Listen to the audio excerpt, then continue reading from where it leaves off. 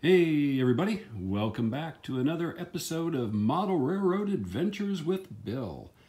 So last episode I have the sub roadbed in place, and on this one I'm getting ready to start with the track work. Right now I have my On30 track just loosely laid out on the sub roadbed, just to make sure that it didn't look like I had any real too sharp curves, kinks, areas where clearance between equipment would be a problem. And right now everything is looking pretty good. I'll tweak locations of the switches a little bit. This area will be some buildings, the sidings, sort of simulating a bit of a log dump and some other fun things around logging.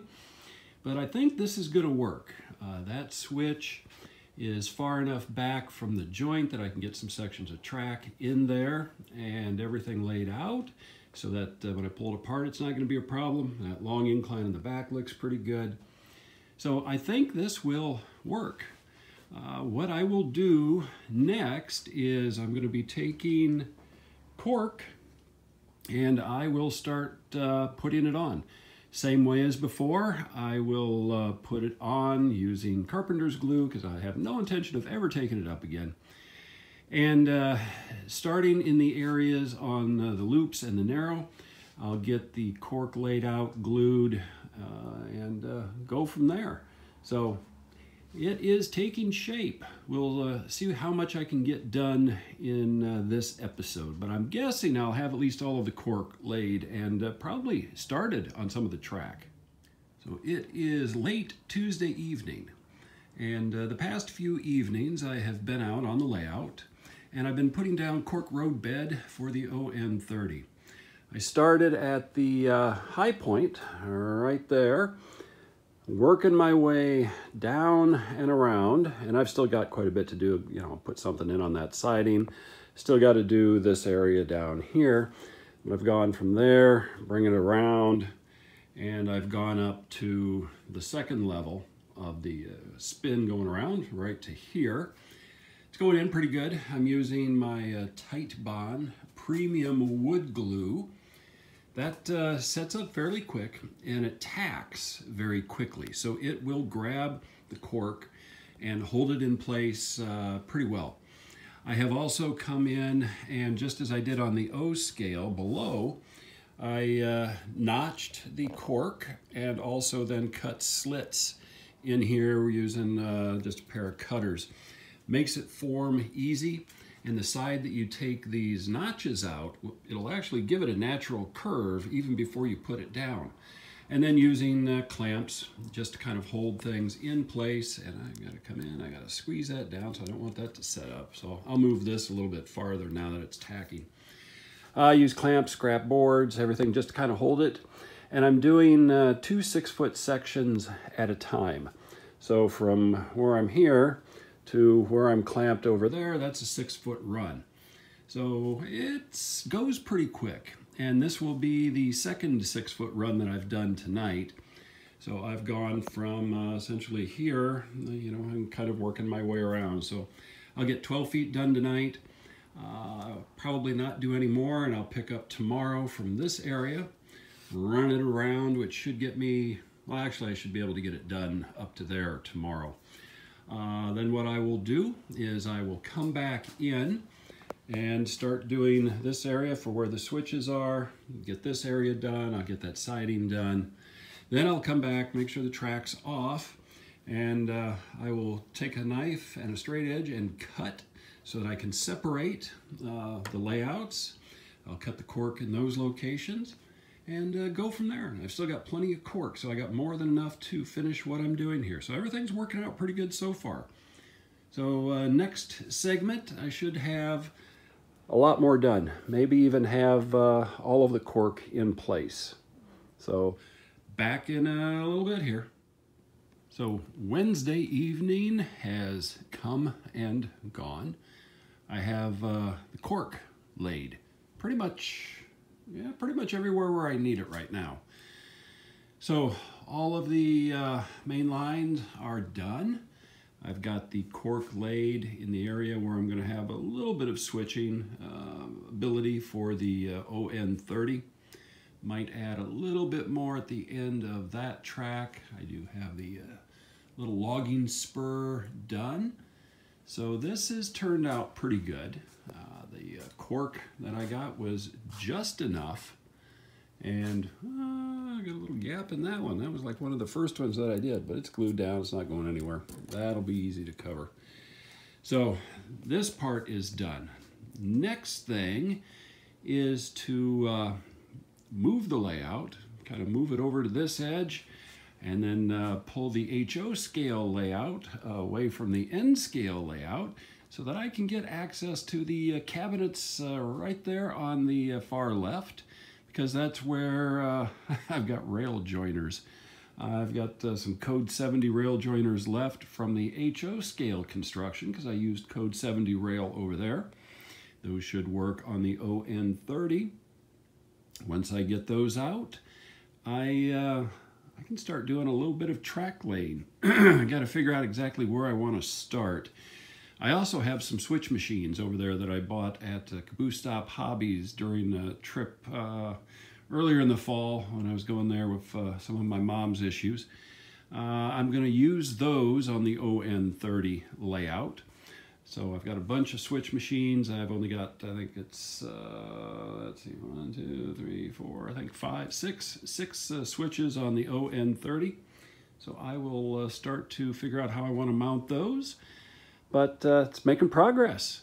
I'm hoping that, you know, if in the next week or so that I can start to run some trains and test out the track.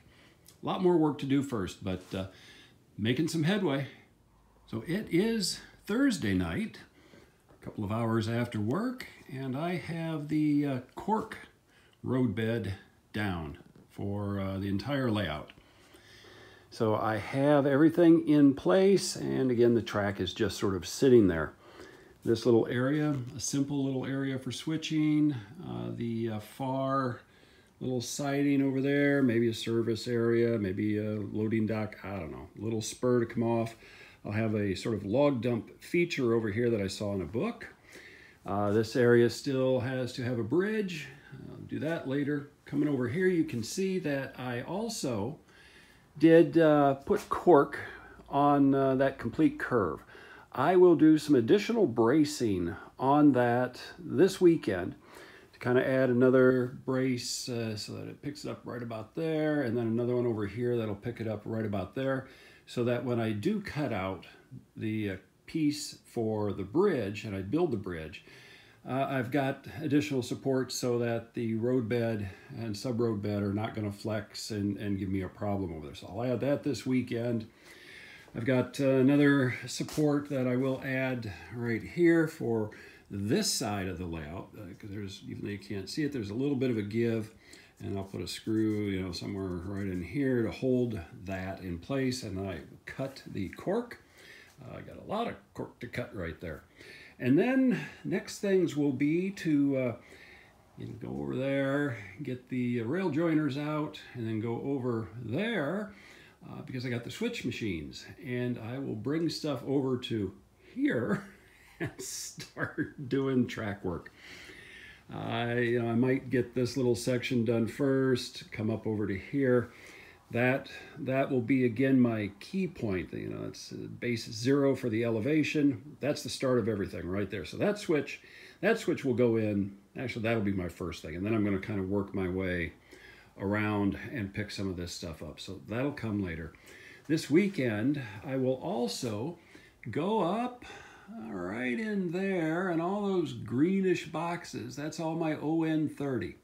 So there's a variety of freight cars, there's a variety of locomotives, and I will bring them down just so that they're handy, so when I start getting things wired and electrified, I can do some tests on those.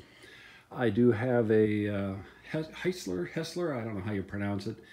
I am looking to buy a Shay, you know, Bachmann On30 Shay. If I can get a good deal on one off eBay, I'll bite the bullet and get one of those. Otherwise, I've got a variety of other narrow gauge locomotives. And I will see once I get the track in place whether they have the capability of pulling anything up these grades. You know, they should, but we're going to have some fun finding out, and we'll all explore that one together when the time comes. All right, maybe another couple of segments as I get a little bit farther on some stuff, and then we'll wrap this one up.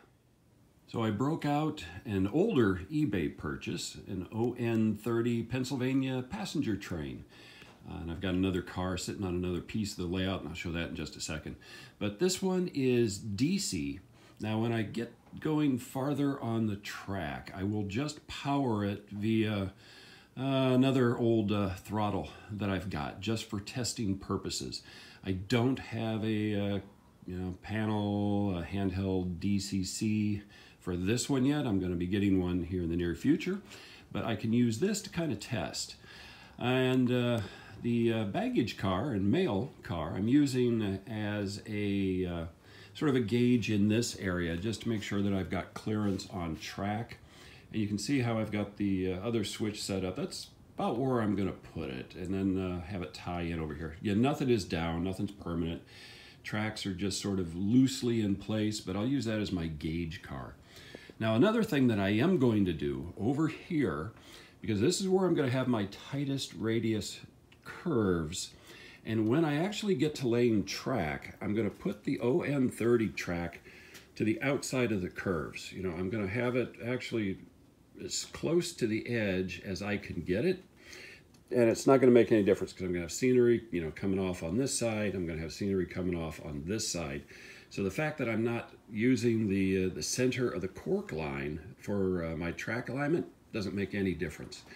I will do that just to get a little bit extra on the sweep of the curves, and I'll do that all the way across. You know, I'll move it all over to this way. That will give me a slightly larger radius. You know, everything in here was laid out using 18-inch radius track to about the center of the plywood. So if I'm getting out to the edge, you know, I'm maybe getting up to 19-inch radius, 18 and a half, something like that. Just gives me a little bit more wiggle room for the drivers on the steam engines, because it'll be almost an exclusively steam engine layout for the On30 part. And you'll see, once I get a lot farther along and I'm testing track, I'll get all the On30 equipment down and start running it, see what will be able to go on these curves and what won't. And I know I've got a couple that probably won't be able to manage the curves. I got one of the articulated big things that Bachmann had in their On30. So that one's going to be more just for taking some pictures rather than actually running. But anyway, more to come. Track lane begins on the On30. So I'm starting with this switch. This will be my 0 point. I'm starting to drop feeders. This is a DCC friendly switch. All of them are. I am running my hot wire, or well, not hot wire, but the wire into here so that when I change the switch, it changes polarity, and that will run through the switch machines that I have. So should have that in good shape. I've got my hole drilled to run my throw rod up through. First piece of flex track kind of in shape. So this is how it's going to run, and like I noted in another segment, I really don't care that it overhangs. I will be careful when I'm running until I get scenery, but I'll use sculpt and mold to kind of go up here. These tracks will not necessarily be ballasted as such. You know, they're in the mountains, they're dirt, they're rock, they'll have a little ballast, little crumbles, just stuff. So getting this piece in, and what I'm going to try to do today, which is Saturday, is get it run around up to at least the crest, right about there. And then put some power to it and see just how the curves handle the locomotive. And go from there, but we're making progress. Well, it's early, Saturday afternoon now, and I have from the switch my start point. Track is connected. I've got feeders dropped all the way around to here. Now, what I'm using the clamp for is to kind of keep the track in place. Now, you know, it's flex track, it's going to hold its shape.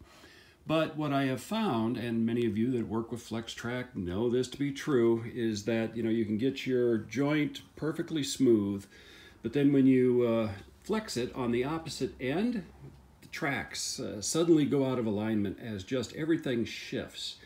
So what I have found is that if I put a clamp just kind of close to the end point, you know, about 6 inches, it leaves me where I can wiggle the end to get it into final position, but that keeps the tracks from moving down on this end. So, you know, I can make some movements there, the tracks will move up there rather than move down here where I've already got them cut. So I can adjust that. I can nip the rails to the length that I want, and then I can add the other section, get it aligned, again, nip it, then I can put the joiners in, and then I can, you know, go on down to the other end and adjust it and keep going. But I will just get one more section of track in on this piece, and then I'm gonna put some power to it. And I am going to see if I can run an On30. And I will try the engine that I've got down there, that Pennsylvania. Now, I have never run it since I bought it, so I don't know if it's even gonna work, but you know what, we're gonna find out here in just a little bit. So still early Saturday afternoon, and I am done for right now for what I'm gonna do. I've got track connectors, I've got feeders dropped. I am up to just a little bit past that clamp, and that's good enough. I've got some tracks in down here. Again, nothing is glued down at this point. I'm going to be doing some test runs. And I do have a transformer set up, and I've got that little narrow gauge 260 over here, Pennsylvania. Now, I have run it just a couple of minutes. I was hesitant at the start. It hadn't been run for I don't know how long. But let's get it moving on my tracks. So I did just come back in and clean the tracks. I wiped them off with denatured alcohol, just to kind of give them a quick clean. I'll come back in doing no ox ID after I get them all glued down, but let's see here. Little engine's working. This is my test engine. So if it makes it around in good shape, that means my curves are not too sharp, because none of the drivers are blind. So it needs some space in order to ride the rail properly. There we go, it's almost at the crest. It's working. And she's at the top. All right, I'm happy for that. Let's bring it back. I'm also happy with the engine since it had never been run before. And this is a DC, and of course it's going to stall out there. That's all right. I know it works, so that's the main thing. I will continue to break it in for running, get it lubricated a little bit. Let's bring it back down. I will go and give it the hand of God nudge, and then I'm going to hook up a couple of the passenger cars just to see how it runs. Pulling one passenger car. The other is the couplers. On one end of each car, the couplers are broken, so I've got to fix those. This is running off of an old Tech 2 power pack. Some of the more, didn't even know the passenger car's got a light in it. Oh, that's kind of cool.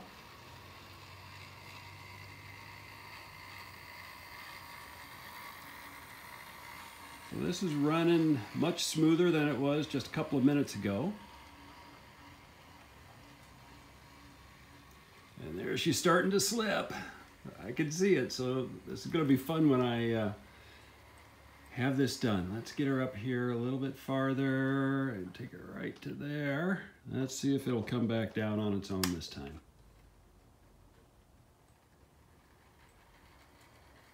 There we go.